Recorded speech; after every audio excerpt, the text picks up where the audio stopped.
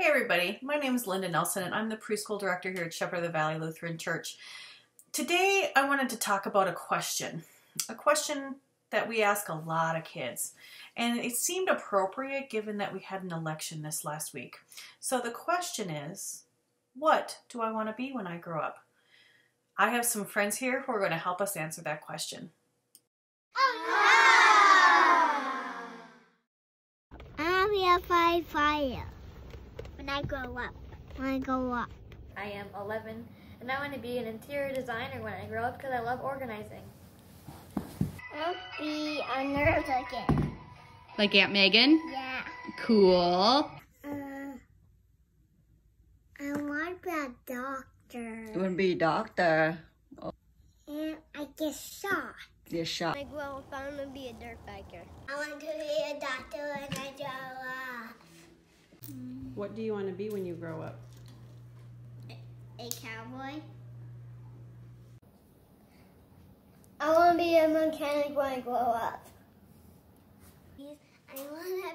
I'm 5 years old, I want to be a cook. When I grow up, I want to be a basketball player. I'm Greta. I'm 3 years old, and I want to be a mom. I want to be a dirt bike racer when I grow up. I want to be a doctor when I grow up. When I grow up, I want to be a pilot. When I grow up, I want to be a ballerina teacher. When I grow up, I want to be a doctor.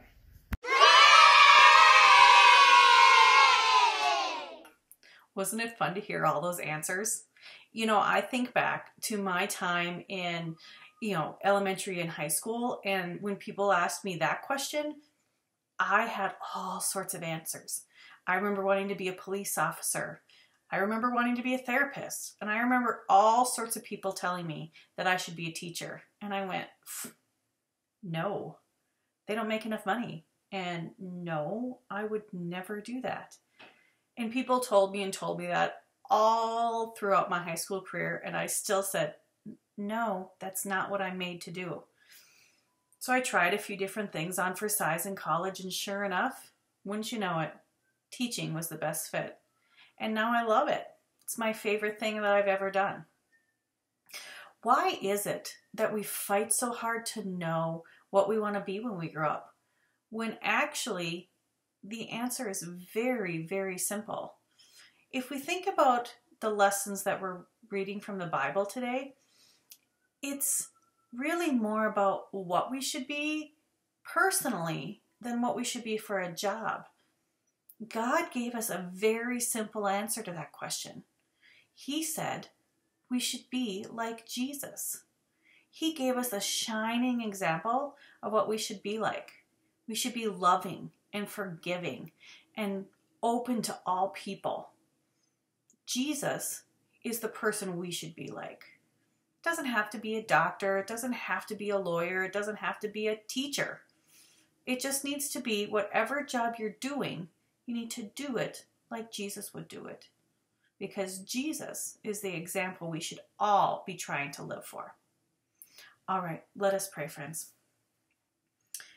Dear Lord, thank you so much for giving us such a perfect example of what we should be. Jesus is loving and kind, and you laid out his life for us so simply.